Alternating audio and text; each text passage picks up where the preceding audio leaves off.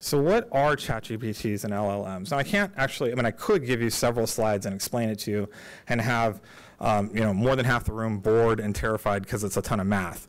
We're not going to do that. I'm going to give you a couple things. It's really the core operation that underlies ChatGPT is something called a matrix multiplication, which you can see here, and a lot of actually fairly basic math if you understand what a matrix multiplication is. It's just strung together in some clever ways, and really, really, really big matrices, and a lot of them, and like this orchestrated dance of mixing numbers together. And what you do is you kind of take text and change it into numbers. You follow me? And then you basically kind of stir the pot in this predefined way that's learned from data how to basically predict what the next word is. And out of that, you, if you can get really, really good at predicting the next word, it turns out you have to be really good at doing a lot of things. And that's the core idea. Now, it's a lot bigger. It's a computer program, but it's not a normal computer program. All right? You can't run it on your laptop. You can't even run it on your desktop at home. You have to have one of these machines here that I have here as a picture. And you can see that there's 8 blocks right here. Each of these is a state-of-the-art GPU. Each one of these GPUs alone is far more, it's called a graphic processing unit because it's the same hardware that we used to use just for video games and stuff, but it's kind of an anachronism right now because it's not processing any graphics. It's just gotten really, really good at doing matrix math. And you need to have all 8 of them running at once, kind of interconnected to one another. This machine itself costs around $200,000. And yeah, you have to, and ChatGPT lives across all 8 of those GPUs. And whenever you kind of type a response, all that text gets turned into numbers and gets filtered through those 8 GPUs to give you what its response is. Isn't that crazy? It takes about 5 kilowatts or so to run this thing. A lot of them are like water cooled or air cooled because it's just an immense amount of electricity. There's around 180 billion weights or connections in this model.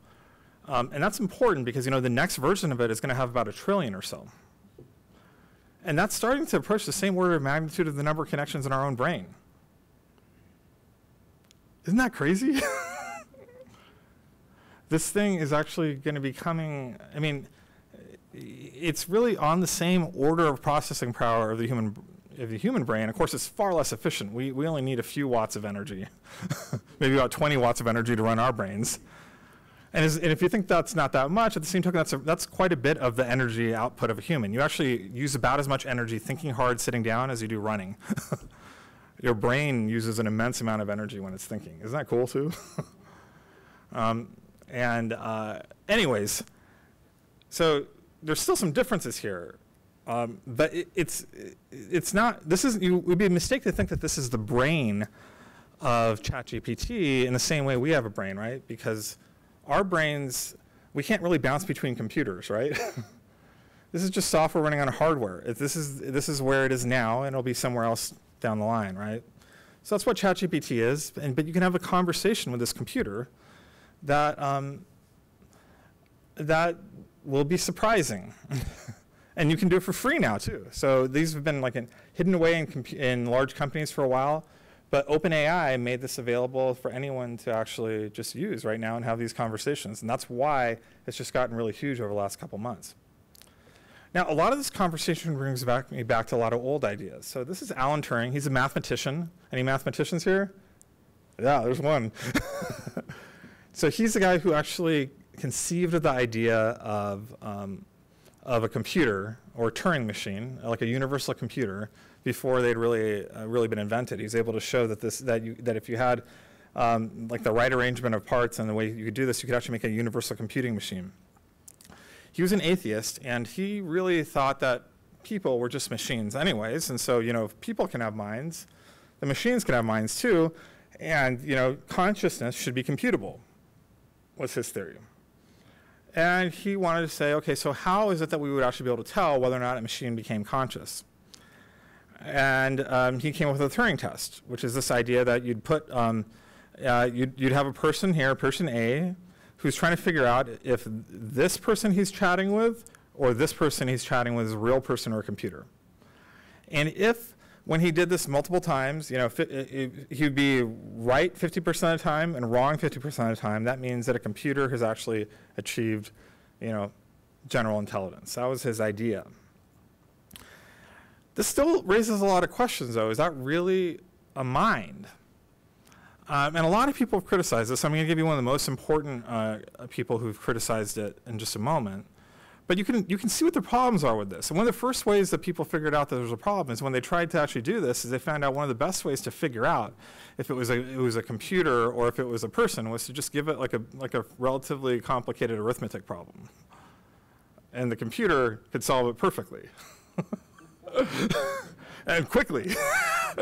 Humans always took longer. It's like you say, aha, now I know how to fix it. I'll just make my computer slower and less intelligent, more error prone, and it'll be, so this is a bit of a problem, right? That doesn't make sense. We got to make the computer more stupid to actually work with us.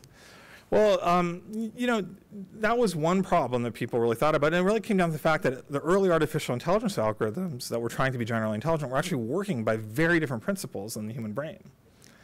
And so it wasn't working by symbolic manipulation in quite the same way that the humans are, and maybe even a lot closer to what ChatGPT is doing. That's why I was saying it's interesting that it makes the same sorts of arithmetic errors that we do.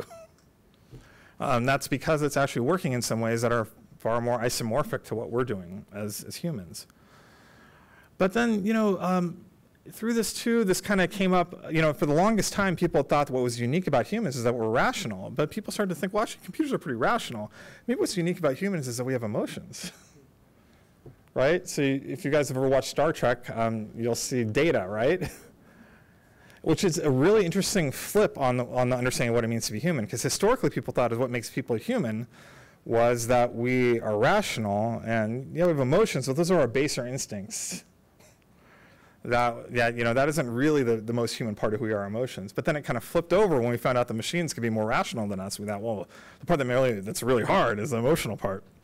And then we have ChatGPT trying to get us to divorce our wife. So I don't know. But we're still left with this problem, though, of like, okay, is a task of just trying to emulate on the outside what a human is, or like what consciousness is? How do we know about the internal state? For when it comes to our own minds, we can directly perceive it. Like as Descartes said, we think, therefore we are. When it comes to another person, we don't have a direct way of perceiving it, but we know that we have a common ontogeny. We kind of both started out the same way, became humans, grew up the same way, and we have a pretty good, proper, basic belief that everyone else has a mind, and that's the important thing. Because if we didn't have minds, we could treat each other as things, and that would be a problem, right? So how do we cross that gap? Well, it's not easy. So one of the most important critiques of Alan Turing and the Turing test was John Searle in the Chinese Room. He kind of really put out this idea of saying, well, what if there's a room where they had a ton of people who don't speak any Chinese, okay? But they have these big books that tell you how to manipulate Chinese characters. And then if a person who comes that speaks Chinese and then kind of puts in some Chinese into the room, and then there's this big factory of people running around just moving around the symbols, and they come back and they kind of spit out another answer, and they look at it and say, oh, wow, that's really coherent text. I guess there's someone in there that really understands Chinese. So the question is, well, actually, does anyone understand Chinese in there? Well, I already told you, none of them speak Chinese. None of them really understand it. So what do you do with that problem? If none of the individual parts actually understand it, can it really understand it at the higher levels? So that's been one of the big questions that's been mulling around amongst philosophers for a long time. And it's a bit complicated. It's not easy to answer because you're still seeing kind of like this emergent reality of this human machine made up of parts, with like a book where they're kind of manipulating symbols, still being able to have a conversation with a Chinese person, right? So you can start wondering about that, and a lot of people say, well, if you just kind of look at that, you could say, well, it's not. I mean, it's not understanding as the way we normally think about it, because it's just people running around in a box who don't understand what the symbols are, pushing them around. It's not understanding. Now, alongside this, there's been a lot of advances in neuroscience. These are some hand drawings from Ramon y Cajal, who got a Nobel Prize for discovering the neuron theory of the brain, or the information processing theory. His idea was that he looked at the shape of neurons and said, well, maybe it's taking information in from the dendrites and sending it along the axons, and that's how it works. He got a Nobel Prize for that. And it's just from looking at the anatomy. It's really brilliant, beautiful stuff. But here's the thing. Without belaboring the point, if you actually look at the human brain and how, I mean, we all know that we have consciousness and we have minds. Our brains look more and more like a Chinese room. It's hard to tell. I mean, are we just merely a bunch of non-understanding neurons? Or do we have a mind? Well, we know we have a mind. So a lot of the arguments that we use against saying ChatGPT has a mind, for example, is like, well, it's just a bunch of numbers being pushed around. Well, our brains are just a bunch of information processing. That doesn't mean that we don't have a mind. So even though I don't think that ChatGPT has a mind yet, we have to be careful about those sorts of arguments because they actually apply just as well to us sometimes too. And so maybe it's not, but we have to kind of think through carefully, how do we know it's not? So why is this still interesting and fun and worth doing if we don't know? Well, like I said, there has been a big change. There's some people out there who have been conversing with this thing who are actual experts who are like, well, I think this thing might be getting sentient. I think this is bringing us back to this grand question about which, all great philosophy, art, literature is really about, which is this grand question of what it means to be human, the human condition. That's what we're really wondering about and asking about here. I think it's fair to say that these large language models and artificial intelligence is actually quite a bit like us, even in some very surprising sorts of ways.